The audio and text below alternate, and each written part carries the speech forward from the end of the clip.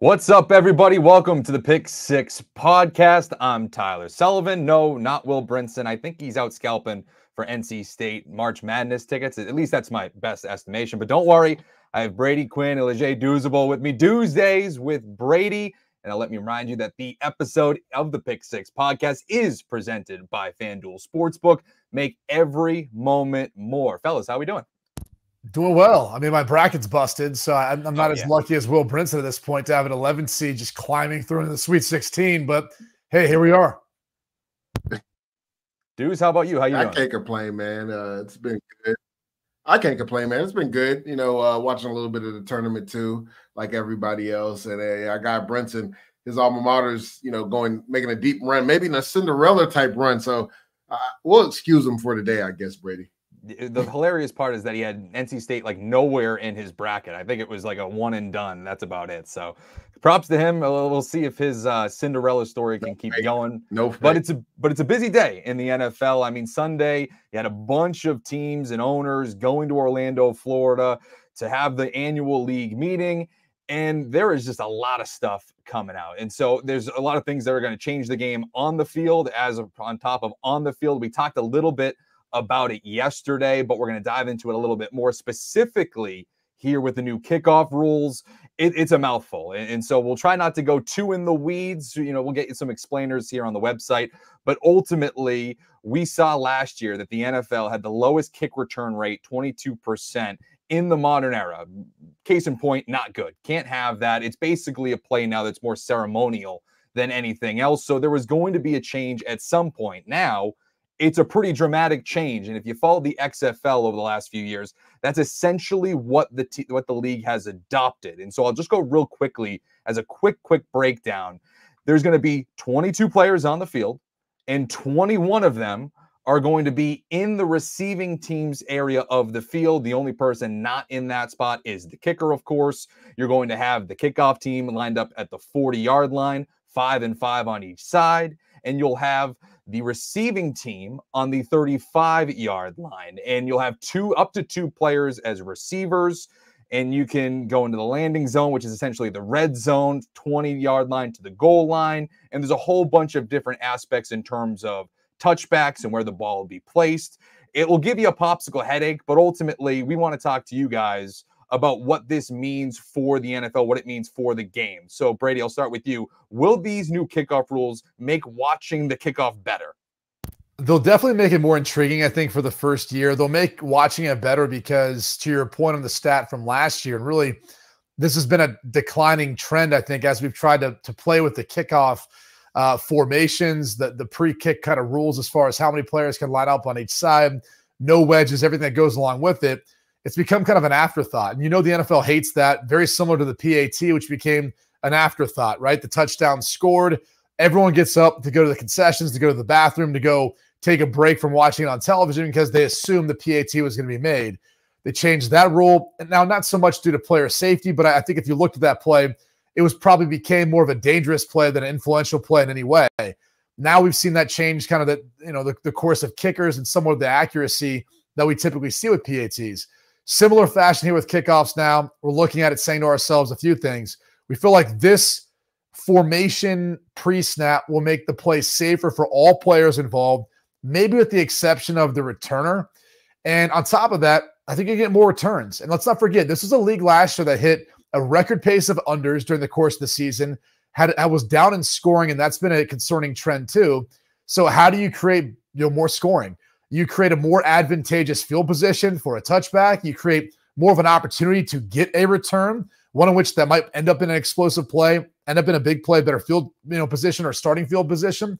So all those things now are back part of the conversation, and special teams becomes more involved, or at least more involved piece of the game. So I'm more curious than anything else as to how this will play out on a much larger scale than what we saw in the XFL. But I think it has taken out the element of surprise. Dudes, nowadays, if you're going to then go for an onside kick, or however are we going to handle that? Go ahead, Dudes.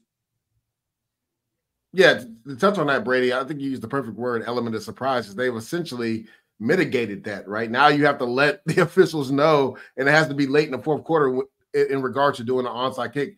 I think everybody remembered the excitement when the New Orleans Saints had that onside kick coming out at halftime versus the Indianapolis Colts and were able to get that return. So it mitigates that. So when I look at this new kickoff rule, right, I get what they're trying to do. They're trying to mitigate the big collisions and everything. I just think, Brady, that at times we forget this is a physical game and it's a violent game at times. And there was nothing more exciting than watching that opening kickoff when the Chicago Bears and Devin Hester took the opening kickoff to the house for a touchdown, or even Desmond Howard. I thought maybe there could be a tweak of the rule where they maybe move the ball back because, Brady, we played in an era where they had the wedge, right? When there was 4 guys in the wedge and guys were running down on kickoff, running into that. And that's when you got a lot of those concussions and big injuries. But they already kind of mitigated that because there's no more wedges allowed, right? And there's no more blindside blocks. So my thing is, like, how are you going to keep changing and manipulating the rules in regards to taking the physicality out of the game? Yes, I get that you want to bring the kickoff return back into the game, and this is a way that you feel like could be maybe safer to do that. But why not just move the ball back 5 or 10 yards from where the kickoff line is? Because, again, there is no more blindside blocks. There is no more wedge blocks. Yes, people do get hurt. It is football. But at what point are they going to take the physicalness out of football? I think one thing that's important to point out there, too, is that you will see more returns because there are no fair catches. I mean, that's something that we should highlight there. But I do like what you're saying, too. If you just move the ball back, I mean, we've seen these kickers just absolutely annihilated into the uprights in back of the end zone. So it's been just an absolute boring play over the last few years. As you mentioned, Brady, it was, the time to go to the bathroom, time to go get a beer or whatever you wanted to do, go get some more appetizers if you're hanging out with friends and family. It just became kind of a nothing play. I think that might have been an interesting, alternate if you just move the ball back in terms of where you kicked it. But ultimately, I do think you're definitely going to see more action with the play in terms of player safety. You guys can probably speak more to that. Yeah, no, I mean, clearly it's going to be a safer play in the context of you don't have guys who are much further apart, who in one case for the return team is running backwards then to try to go block a guy who's been running for the past 40 yards at them full speed. So there's definitely an element to more player safety from that standpoint. I even think for the return man, outside of catching the football, fielding the football, you're going to have a better sense for the blocking in front of you, right? I mean, they're not that far apart from one another, as opposed to guys running with their backs turned to the guy they're blocking, then turning back around to get their head onto a swivel to go make that block on their designated player where they may miss him the last second. Now you've got to make an adjustment as a returner. You're going to know which guy's free and which guy's probably covered up for the most part leading up to when you're fielding that ball. So that's one part of it. Douz, though, touched on something that I mentioned back when this rule was thrown out there probably a month or so back. And I mentioned, hey, just move it back. That'd be the simplest form of keeping this.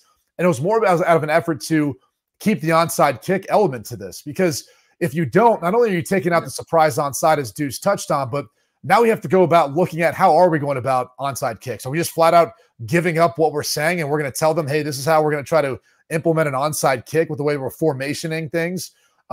It's almost a throwaway at that point for that whole surprise element, the mortar kick element, a lot of the things that I think that you used to be able to see implemented. I'm sure special teams coaches will get creative with this, but I think the whole element of scheme and strategy is going to take a hit to some degree. And I know, again, we're doing it with the veil of player safety as part of this. I tend to disagree with others. Like, I didn't think that was overly necessary, considering even though it's considered an unsafe play for the rate of recussion per actual return. Again, returns were down. And if you're trying to get more returns, simply move it back. That would be the simplest way of fixing all this. Now, let me ask you this quick question, because I think you kind of touched on something there. Like, you have to now signal for the onside kick, or it just kind of takes away that element of surprise.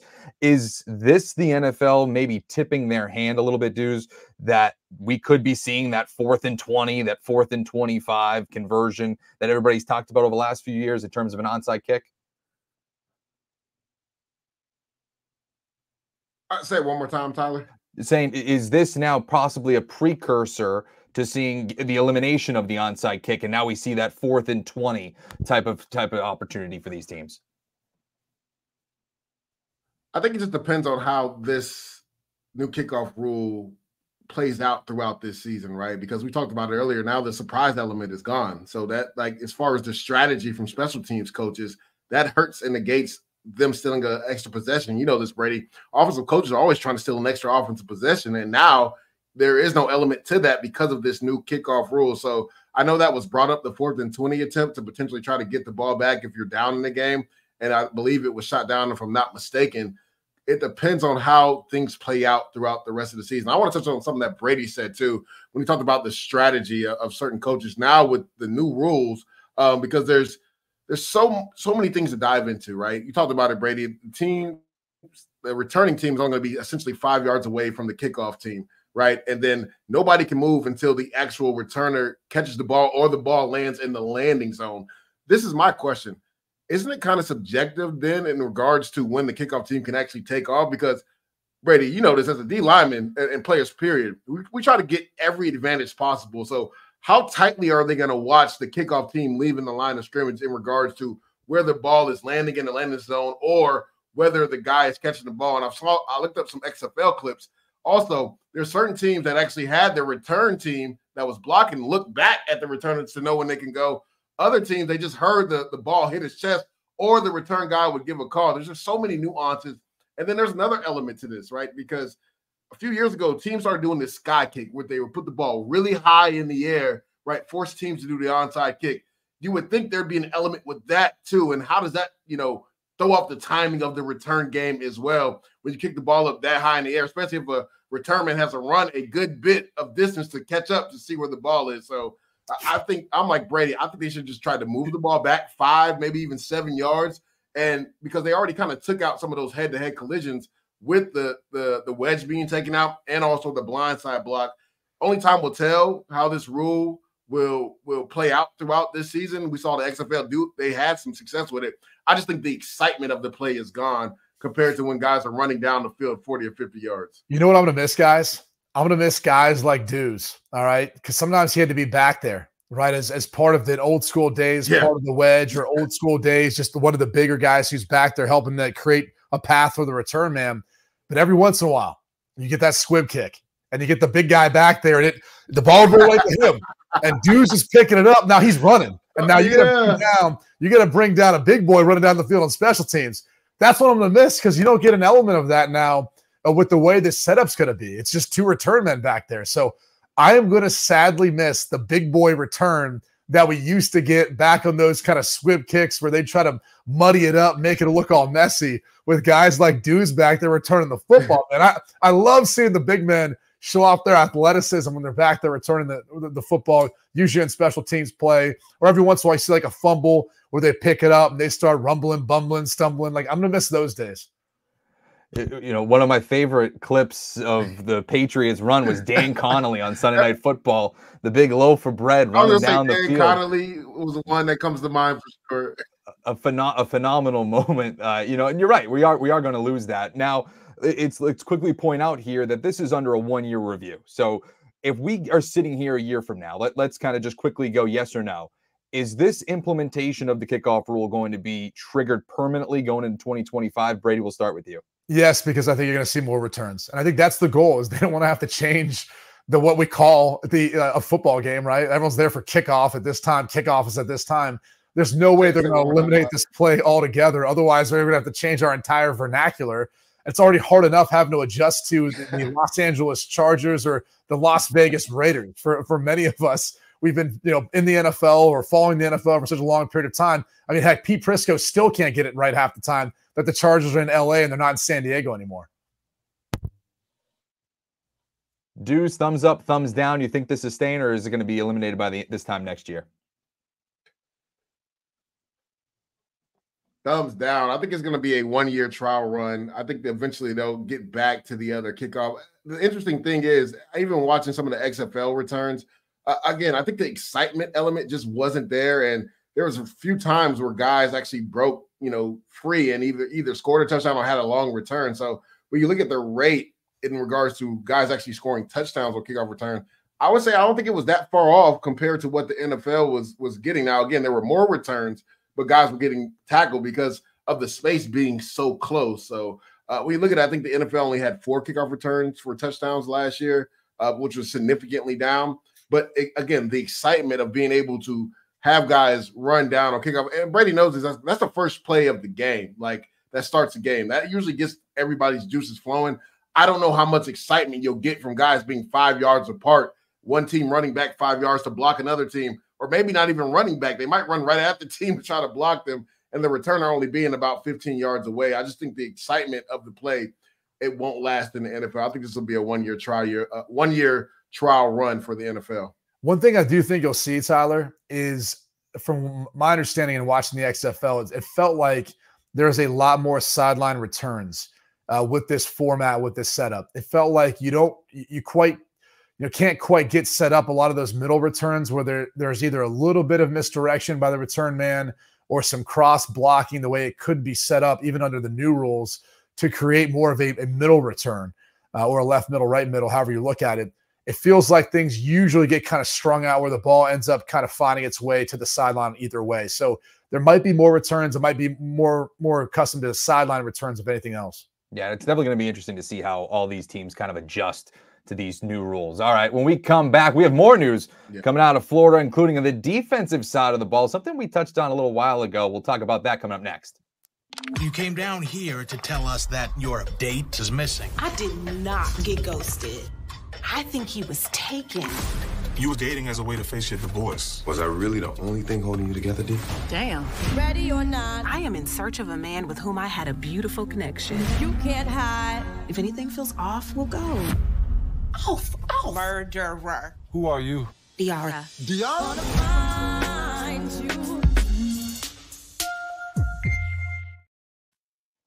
The kickoff rule was definitely the most viral news to come out of the owners' meetings, but there was another one on the defensive side of the ball. It's something that we talked about with the three of us when I was last hosting, the hip drop tackle. The NFL has since banned that form of tackling. The new rule states that the referee will issue a 15-yard penalty with an automatic first down for a tackle, quote, when a player grabs the runner with both hands or wraps the runner with both arms, and B, unweighs himself by swiveling and dropping his hips and or lower body, landing and trapping the runner's legs at or below the knee. Very specific. I didn't even know unweighed themselves was an actual word, but apparently it is according to the NFL. So, Douz, is this specific enough? Does the language actually indicate that this is what they want to happen? Just give me your first thoughts on all this. Tyler and Brady, this is ridiculous. This is ridiculous. And again, I know people will say you're a defensive-minded guy. We know the league is offensive-based. They want more scoring and everything. And this is another rule that is slanted on the offensive side. But Brady, how are defense defenders supposed to do their job, right? Because say you're next to a guy or he's even in front of you. How do you tackle him and slow him down to prevent him getting extra yards without, as Tyler would say, they said, unweight yourself.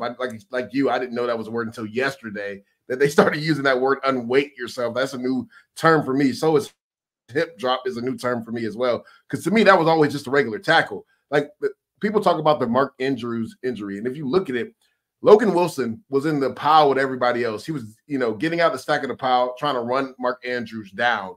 And he literally was behind him. How else is he supposed to stop Mark Andrews from getting extra yards without dropping his weight to bring him down? I get you want to minimize and mitigate injuries in the NFL.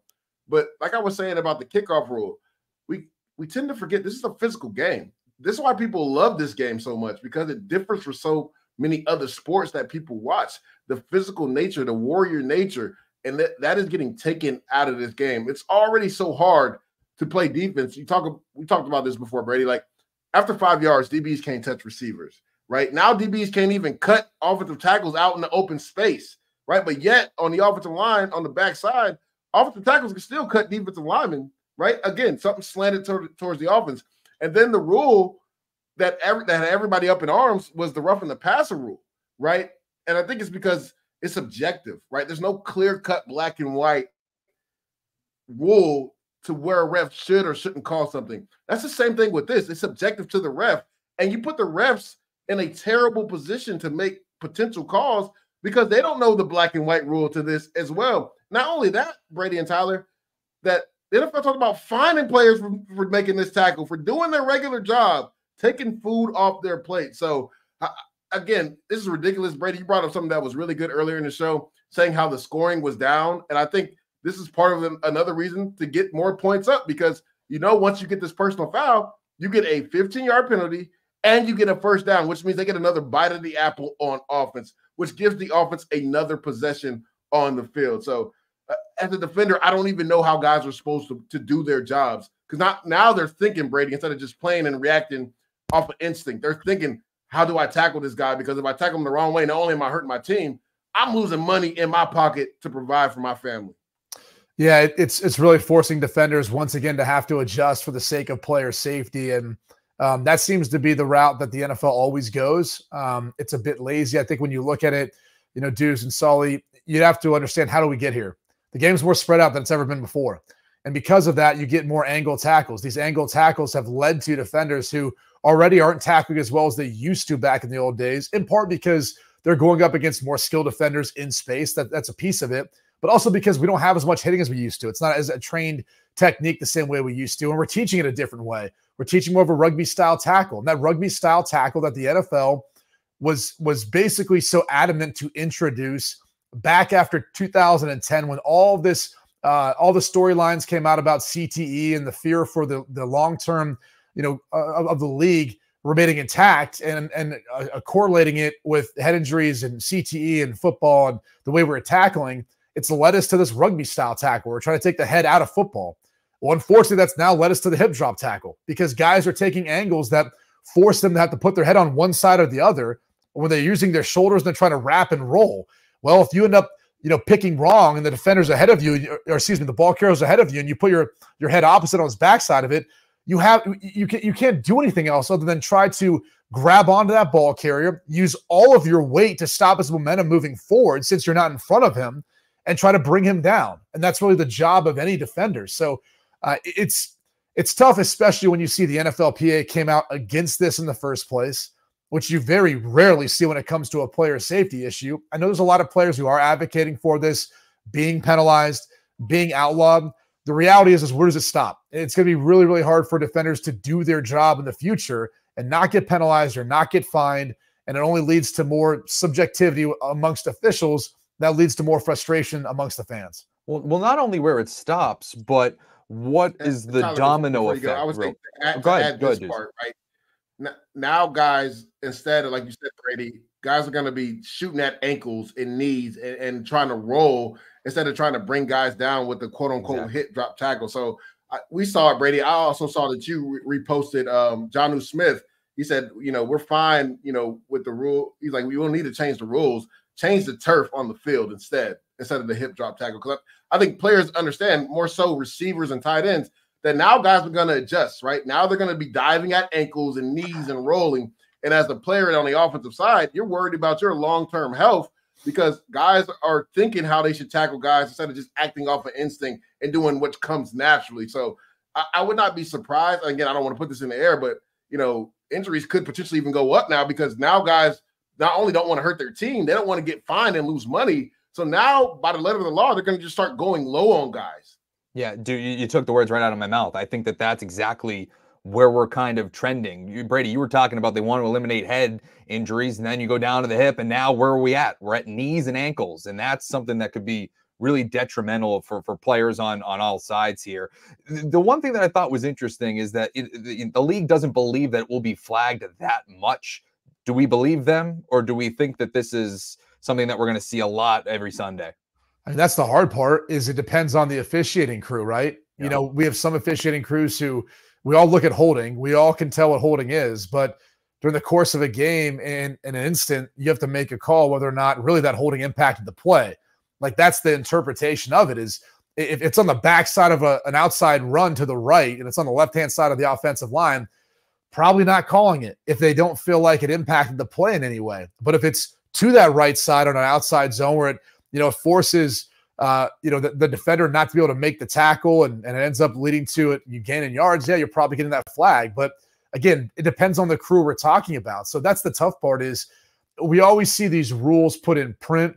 How they're then applied becomes something else. And I think the one thing I'm a little bit curious about, and I know this is the first year for this rule, so this is probably why they're not doing it, is if you dive into what they did with intentional grounding and what they did with, for example, roughing the passer, they've allowed the NFL replay assistant to basically correct the call.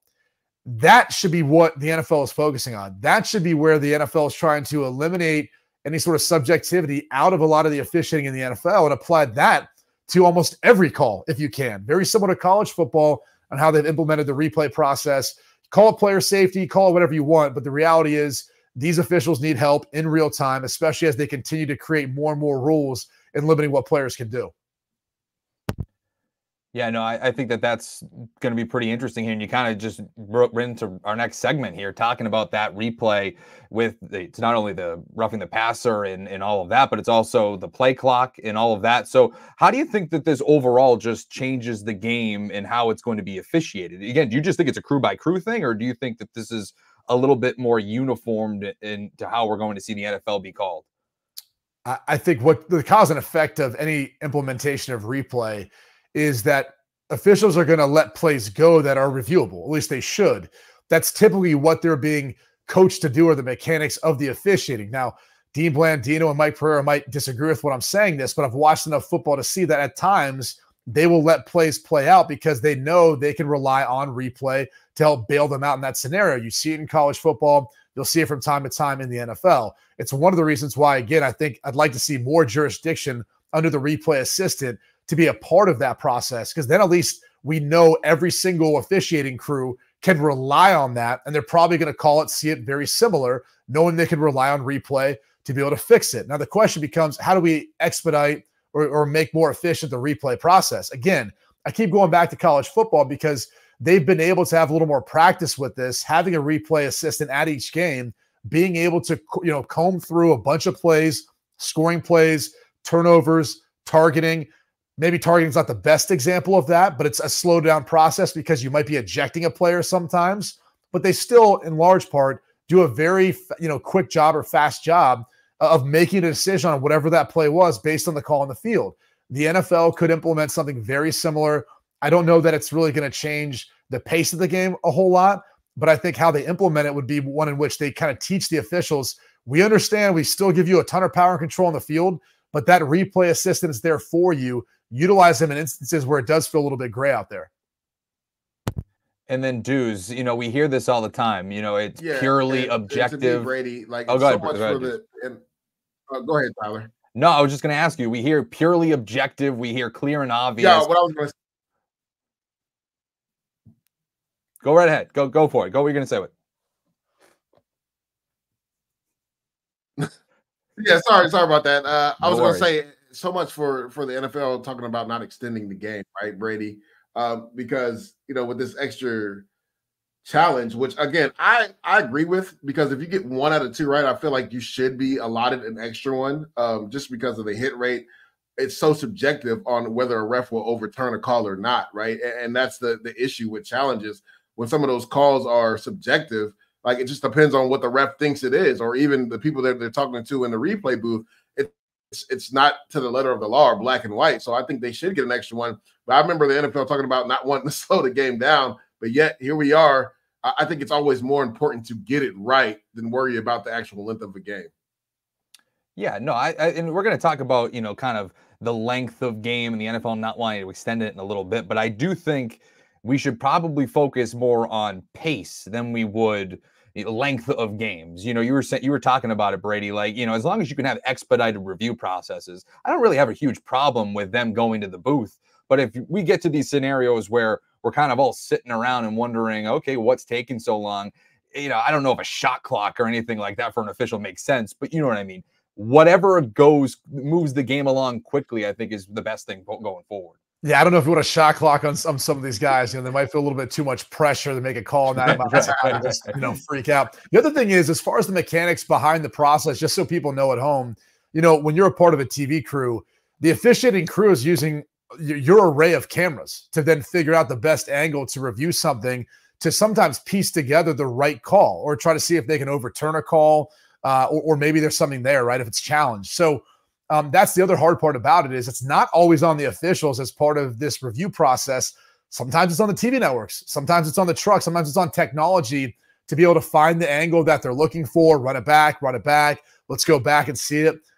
Sometimes these TV trucks are kind of old, not to put anyone on blast, all right? But the reality is sometimes the technology doesn't work as fast as we're accustomed to at home. So that becomes part of the issue with expediting that review process sometimes to make sure we're not waiting. It's really not the officials' fault at times. It's just a matter of technology, and we're just not quite there in regards to all the technology behind the scenes with a lot of the networks. Yeah, and again, we're talking about, one of the new rule changes that we've seen is that the NFL, this was proposed by Dan Campbell and the Detroit Lions, that, typically you had to get both challenges correct for you to be rewarded the third. Now you only just need one. And I do think that that is an important rule change, dudes, right?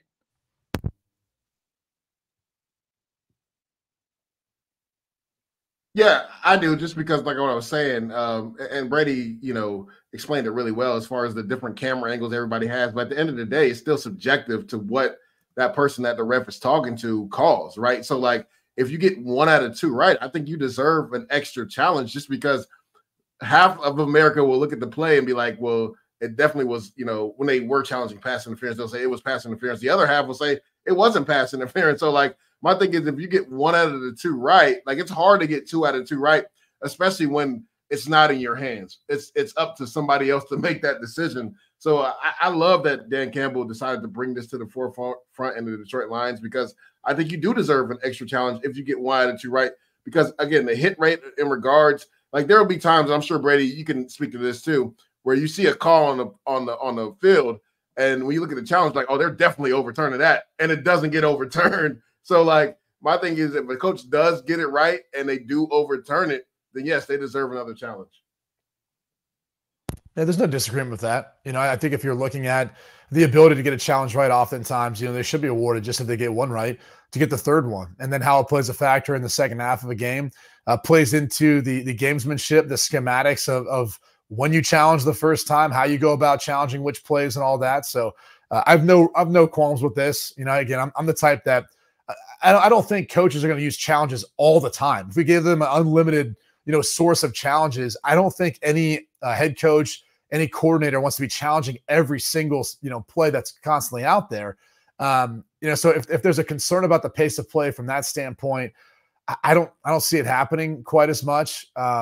So again, not as big of a deal for me. I think the NFL replay assistant and it being able to correct some of the intentional grounding, roughing the passer penalties, that's a much bigger deal. I don't think it's getting as applauded as much amongst the masses in the media for the NFL kind of slowly going in that direction of making a pretty monumental change in my estimation of how things are going to be officiated moving forward. Also with the play clock too, as well, right? Yeah. Yeah, that's part of it. You'll see a lot. I felt like that was a lot more of the conversation last year too. I felt like there were a number of scenarios where the play clock was, at 0, then it's a little bit longer, and then all of a sudden the snap gets off, and there's a monumental play. I mean, you could end up seeing things erased too. Like, go back to that Bills-Chiefs game where Kadarius Toney was lined up offsides. It's not a perfect example, but you have this monumental play. Things logistically weren't right pre-snap, and things go awry from there. So I do think that, like you're saying, Brady, I do think that this is one of those things that not a lot of people are talking about, but could have huge impacts on specific big plays in the league. And to your point about the play clock, really, when it gets down close to 0, if you talk to any edge rusher, a lot of times if they're aware of the play clock going down, or if they have a blitz on, they're going to be, licking their chops, watching that, kind of paying attention to then break on it, because they know once that thing hits 0, the snap has to come. So they know they can get a nice jump on the ball if the offense waits that long. So that's kind of one of the things that, you typically has played to the offensive advantage if they get a little extra time to get a play off, because now those guys might be second guessing that jump where they do have to start paying attention to the ball as opposed to paying attention to that play clock. But that's been something that you see once it gets to 5 and that defense is kind of walking around getting ready to try to pressure or blitz. As a quarterback, eventually they're going to present themselves. And so you can hold it as long as you want, but once it gets close to 0, you got to snap the football too. So you can only do so much to help out your offensive line discern who's blitzing, who's not, who might be dropping and showing their hand before the snap of the football. So it definitely helps to a degree. I'll be curious too to see how offenses obviously adjust to that with the change in the rule.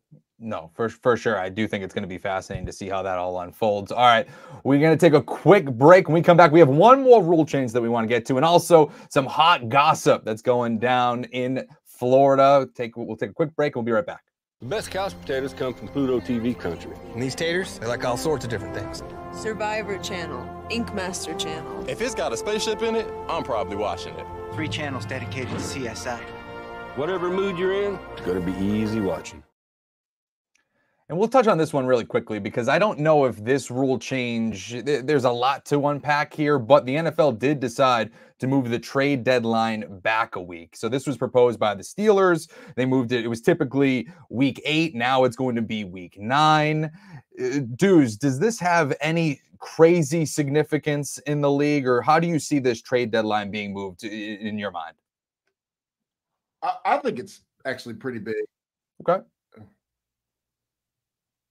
Yeah, I think it's pretty big, Tyler, because we heard that the Baltimore Ravens last year were in talks to potentially trade for a guy like Derrick Henry, right around the trade deadline. So just imagine if they potentially had an extra week to maybe nail out the trade compensation and what it would cost to get Derrick Henry in. And then when you look at it, going to a 17-week schedule now, 9 weeks puts you like right at the halfway point, essentially, depending on when teams have, buys or not. So like, you can see potentially maybe teams get a little bit more aggressive. Now, I don't think we'll see any NBA like trade deadline type trades, right? Because the NBA has always been aggressive at the trade deadline. But I do think you'll see maybe a little bit more now, especially because, Brady, you know this, the longer you go on the season, the more apt there is to be injuries, right? So now with an extra week, if somebody does go down in a pivotal position, maybe there's a player that you could look at to trade for so you can continue your run, and that way there's not that much fall off. Yeah, I think it's interesting to move back to week 9, and that's obviously me being a guy who anticipates the league going to an 18-game schedule at some point in time in the near future, especially as the league looks to continue to keep growing its revenue. That's one way of doing so. So as of right now, we look at it and go, oh, week 8 to week 9, man, that's a little more than half the way point. Pump the brakes on that one. It will be, once again, the halfway point, but Deuce does bring up a good point in the sense that my concern is, do teams start tanking? Do we start seeing teams, depending on how far we push this back? I know it was initially proposed to push it back to week 10. They set on a week 9. If you do get to that point that's, past the halfway point, is there a fire sale? There are a bunch of teams that really aren't going to be competitive down the stretch who end up kind of unloading players on their roster for some teams to make a playoff run and for those teams to load up for the draft for the following year and essentially try to find their way somewhere in the top 10, top 5 of the draft. So I think that's the one concern you've got to have if you are the NFL about pushing it back too far. And again, I don't know if we're quite there yet, but we're definitely getting close. And I think we've seen more activity too around the trade deadline. The other thing that brings to mind as there's some other topics around the NFL, for example, the NFL is looking at having a doubleheader on Christmas. Look, that used to be the NBA's that was their deal. That was their holiday. They put the best matchups, the biggest matchups on Christmas Day. Now the NFL has infiltrated kind of that holiday, if you will, for the NBA and kind of just blowing them out of the water. And I kind of see the trade deadline being pushed back as part of that because if I'm not mistaken, this is close to the beginning of the NBA season. So it allows those conversations about potential trades and trade activity to continue to kind of take over during the course of the week in between those, Thursdays and Sundays and Mondays where we've got games. So this is just the NFL, in my mind, taking another step in the direction of just trying to dominate every single professional sport out there with their storylines throughout the year, throughout the week, not just on Sundays. Yeah, no, it's a 24/7 league. And yeah, you're right. This is going to be the Tuesday after the week 9 games, which I think that puts you around October, November, right around the time the NBA starts back up again. And, depending on what time of the year and how late the MLB calendar goes, you could probably bleed into the World Series as well. So they are very much aware, I think, of their power and their power to get viewers and to take them away from anybody else. I think it's going to be fascinating. And I do think you're right. I do think it's somewhat of a correction to what they did when they changed the schedule to set 16 to 17 games. They never moved the trade deadline. You want to be kind of in the middle of the year. Even if you do go to 18 games, you'll pretty much be right smack dab in the middle of the season. So I do think that makes a lot of sense. The one thing that I do think that could be interesting, and I think you guys even touched upon it too, Deuce, I'll let you get on this, is that the possibility for big trades we have seen some players move. I mean, Christian McCaffrey moved around the trade deadline not too long ago. Huge impact for the San Francisco 49ers. A little bit of a, I guess, different circumstance, but ultimately still moved around the deadline. Do you believe we could see more big deals with it being pushed a little bit further? Or are you kind of on Brady's side where you might be concerned that they could lead to tanking and there's just kind of this unloading of players at the deadline? I think Brady brings up a really good point just because it's a week later on to the season and you kind of have some semblance of how the season is going. Now, again, it's almost at the halfway point of football, and you can technically turn your season around. I think Christian McCaffrey, you made a great point, Tyler, was one of the big ones that we saw. We typically don't see frontline foundational pieces move during the trade deadline. That's why I brought up the NBA, because that's usually what we see in the NBA, especially if a team isn't doing well and a star player kind of wants to force his way out. I think in this scenario, just because it's a week back, right, and I talked about potential injuries happening, you could see a few bigger names, to Brady's point, teams that are not going to use a player. Like, perfect example, I brought up the Derrick Henry one. Like, they weren't going to the playoffs last year. There were talks about him being potentially traded. I think if the Ravens had one more week, they most likely would have made that trade. And who knows how that would have impacted the Ravens on that run in the playoffs when they got to the AFC Championship game. So I just think an extra week now allots teams to potentially make a big, quote-unquote, trade move for players. We saw Von Miller was another big name, right, that was traded at the trade deadline and made a monumental monumental move for the Rams and also gave them a lift up as they made their run to the Super Bowl. So I just think with an extra week, and teams look at their roster and see how the schedule's going. If they're out of it, I think they could start unloading players. And I think teams that feel like they can actually make a run at a Super Bowl will be more aggressive now.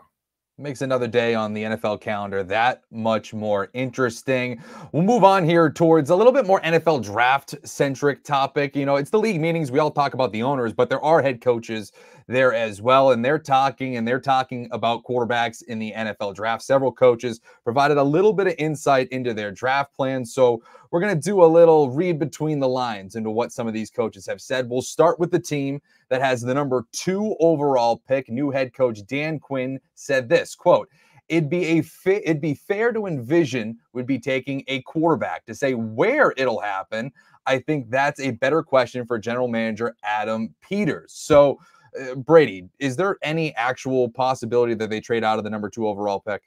Yeah, maybe up to number 1, right? If you get a scenario where maybe the Chicago Bears aren't as heavy in on Caleb Williams as Washington. I mean, that'd be about it. I mean, I can't imagine that the Washington Commanders would trade back out of that and risk going into the season without one of the top quarterbacks in this year's draft class. So, if anything, I'd be thinking maybe they're talking about trading up to the number 1 spot. It wouldn't cost them that much to move up 1 spot. Not quite the King's ransom we've seen in years past, or even the fact that the Commanders organization has been a part of in previous years. So it's hard to believe right now. It's kind of that time of year where you know how I know you're lying is because your lips are moving. You got to be careful what you read from the tea leaves of the owners' meetings or anything really leading up to the draft at this point. Deuce, what's your take? Yeah, to me, this is, what do they call it, Brady and Tyler, being tongue-in-cheek. That's what Dan Quinn is doing right now. Like, there's absolutely no way they're not taking a quarterback at number 2 overall. To Brady's point, we know who the offensive coordinator is, right? He was USC's. He worked with Caleb Williams last year. So if anything, they would maybe try to figure out how to move up to number 1 to get Caleb. I don't think Chicago is moving away from that pick no matter what. But yeah, Dan Quinn, come on, what are you doing here, dude? You're taking a quarterback number 2 overall. Yeah, I know he's definitely lying. I mean, I think that's very clear and obvious. But let's just play the game here. Let's say that they do trade out of the number 2 overall pick. And is there a quarterback that you see, Brady, that could be in the back end of the first round where they could kind of, not necessarily obviously the Williams, the Daniels, the Mays, the McCarthys, would Penix be that guy that's at the back end of the first round, possibly, that this type of team would target?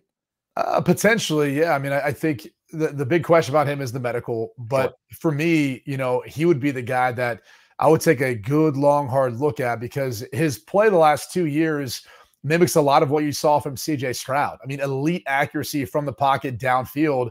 I think he moves well under pressure. I think the biggest thing working against him is the fact that he didn't play his best game in his last game. But outside of that, if you just take him for that one game, small sample size, you're going to miss out on his entire body of work. And he's a player that led Indiana to one of its best seasons ever during the course of his time there. Transferred to Washington, never really looked back, and was one of the most prolific passers the past 2 years. So I think there's a lot to like about Michael Penix.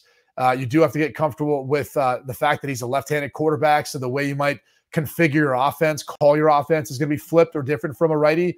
A lot of people, too, get concerned about, hey, now your left tackle's on your blind side, now he's your front side tackle, and your right tackle you better feel good about. In today's NFL, you're going to have two good tackles because usually most teams have two good edge rushers. So that's not as big of a concern as I think as it used to be. But he'd be definitely a guy to take a look at. Bo Nix is another one. Extremely accurate, well prepared for the NFL level, had a litany of offensives that he went through from his time at Auburn to his time at Oregon as far as different play callers. So he'd be another guy that I think gets some consideration based on his trajectory and path throughout the course of his college career. And let's look at the Chargers now really quickly. They already have a first-round quarterback in Justin Herbert with a just absolute ton of potential. It'll be fascinating to see how him and Jim Harbaugh pair up. But Harbaugh did bring up his former quarterback in Michigan's J.J. McCarthy, saying that he's the best quarterback in this draft. He plays quarterback the best of all the quarterbacks. He's a winner. So, Deuce, what do you think Harbaugh is actually trying to say here? Is he just trying to help out a former player? That's exactly what he's doing. And Harbaugh's been saying this since the beginning of, these players finish, their regular season and championship run. He's been saying J.J. McCarthy, as he should, right?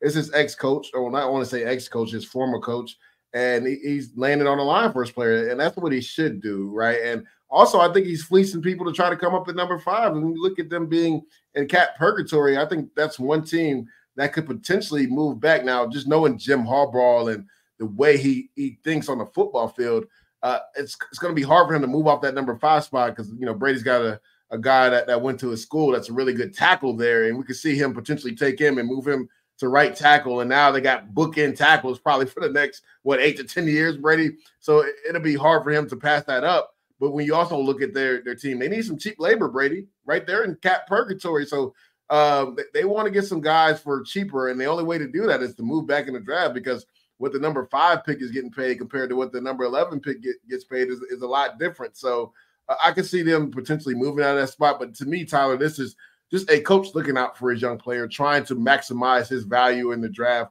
and have him go as high as possible. And also what this does, Brady, it makes Jim Harbaugh look good if he has a quarterback that goes in the top 3 or 4 picks, right? You have that on your resume. He could add that to not only being a national champion coach, but also a coach that's been able to turn programs around really quick. So now you add, I coached a top 5 quarterback. Looks really good on your resume.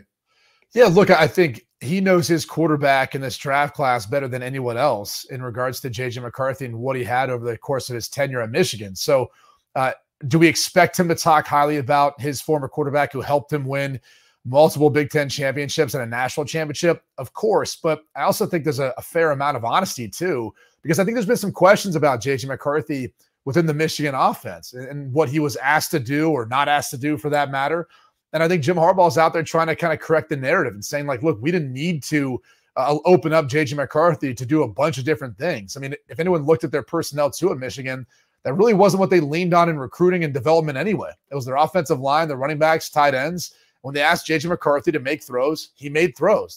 There's instances of him having to compete in shootouts and showcasing the ability to make throws when the pressure was on. So I think there's a lot of honesty in what he's saying. You can see it if you break down, watch his tape. I had the opportunity to be around the team a lot this year. And I think he also touches on a lot of the intangibles that teams are looking for in a guy, by the way, who's not like, Bo Nix or Michael Penix or some of the other quarterbacks that we're talking about in this draft class, who are much older too and have played a lot of college football at this point. Jaden Daniels, for example, too.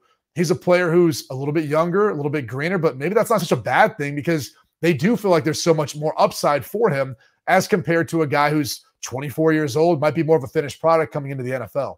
I think all things can be true, right? I think he can be talking up his player, kind of dispelling a notion about his former program at Michigan. But I also think he recognizes that this is a quarterback class that a lot of teams are gearing up to possibly trade up for, whether it's Minnesota, you even talk about possibly New York. They have the number 6 overall pick. Maybe they kind of leapfrog a little bit.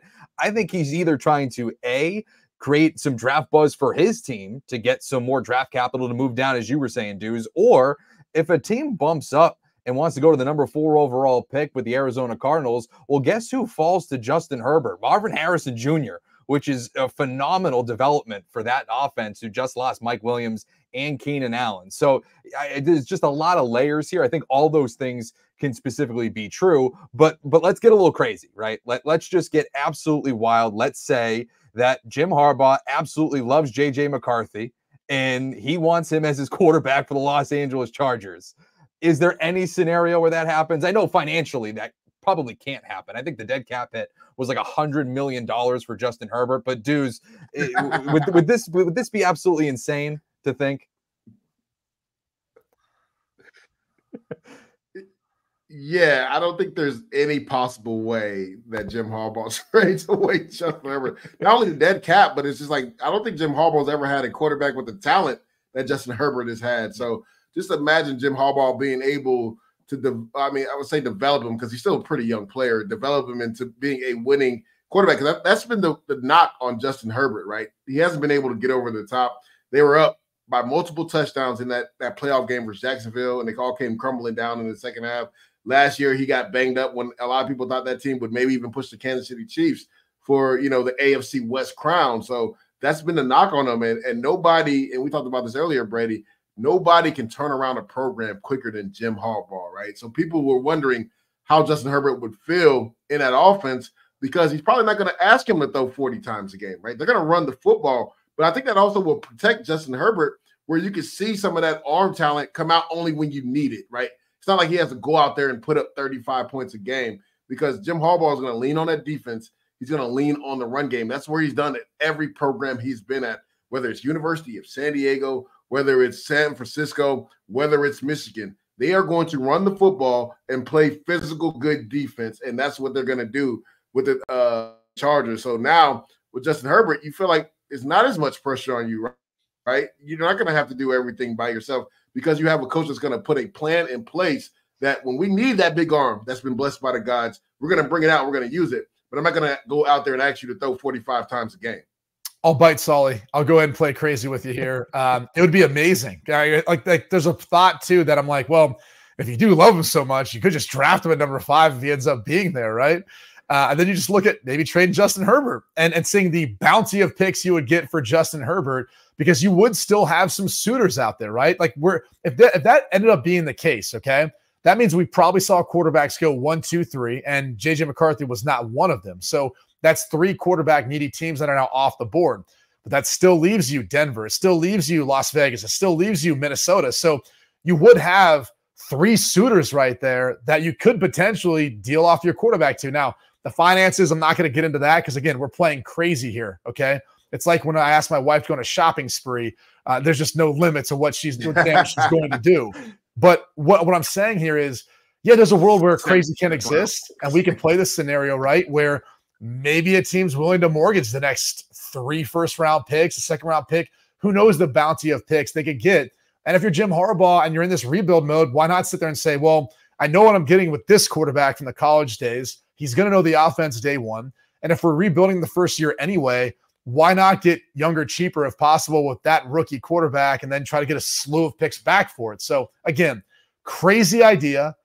Definitely probably not going to happen, but it's still fun to entertain and think about the fact that there would be a number of suitors out there that would have to potentially put together a pretty big trade package. Let's not forget too, Minnesota has loaded up on some draft picks. So, I mean, you'd at least would think you'd get 2 of their first round draft picks this year alone that they've already accumulated. Yeah, no, it would certainly be one of the biggest trades in NFL history in terms of the package. And yes, the popsicle headache of the finances, I don't necessarily want to jump on. But real quickly, let's do Sean Payton and the Broncos. You know, we're talking about quarterbacks here. They might be a little bit too far down the list to maybe acquire one. Obviously got rid of Russell Wilson. But here's what he said. Realistic the Broncos to move up in the 2024 NFL draft. It's good to be the Cardinals general manager, Monty Ossenfort, right now. So he's already kind of tipping his hand that they possibly could move up. Do you see them, Douz, real quickly, moving up to the number 4 overall pick to possibly take a quarterback? I don't know if they actually have the firepower when you look at teams like Minnesota or the Raiders that could potentially move in front of them to make a aggressive move to try to get maybe a JJ McCarthy, or if a Drake May passes, pick 4 or 5. I just don't. I think this is a rebuild year. I mean, they're on the hook for so much money because of Russell Wilson. This could be a scenario where it's almost like a tear it down type year and try to rebuild next year, right? Once you get Russell's money off the books. And, they because of the extra $30 million, they felt a lot more comfortable taking that hit from Russell Wilson because they were afforded more money to put into that dead cap hit. So I just think Sean Payton is talking, being tongue-in-cheek again. Now, again, they could be aggressive. I just don't foresee it happening. I could see them potentially taking a filler on a quarterback later on in the draft. Brady, where are you? Yeah, I don't know if they have the draft capital without mortgaging the long-term future of things. And I'm kind of curious to think or to see what the new ownership group thinks of Sean Payton. They've moved on from Russell Wilson, so they've given Sean Payton his wish, but now they find themselves in this precarious situation where they're trying to clean up their own cap situation. A large part will be being paid to Russell Wilson this year, and then build back this roster to be a contender in a division in which you play with the defending 2-time Super Bowl champ. So it's a tough spot to be in. Is Jarrett Stidham going to be the guy this year? He looks like he's in that pole position right now, but there's some veterans out there they could get, and maybe Denver takes a flyer on a guy in the 2nd round that they really like if they find themselves in that spot, or maybe in the 1st round. Maybe they do what some people believe would be overdrafting a quarterback in that spot. Who knows? But Sean Payton's in a tough spot, and I think it'd be great to think they could move all the way up, but in years past, we've seen teams really pay a premium to move that far up to be able to take a quarterback, and are you willing to do that for what would be assumed to be the 4th best quarterback this draft class, at least based on how the 1, 2, 3 would go? And again, that would be a first. We've never seen 4 quarterbacks go 1, 2, 3, 4 before.